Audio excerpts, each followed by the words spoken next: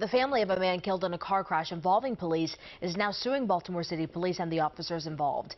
In March of last year, Darius Gore was T-boned by the suspect's car as police were chasing it. The department claims that the suspect stole that car. Gore was rushed into surgery, but he died less than a month later. Attorneys filed the suit in U.S. District Court on behalf of his mother, Rowena Simmons. During a news conference, the attorney says they hope this suit prevents similar accidents from happening in the future, calling these chases reckless. Simmons says this has to stop. How many lives have to end in order for the police to stop chasing unnecessary vehicles? I am outraged. Another victim in the car with Gore was also listed as a plaintiff.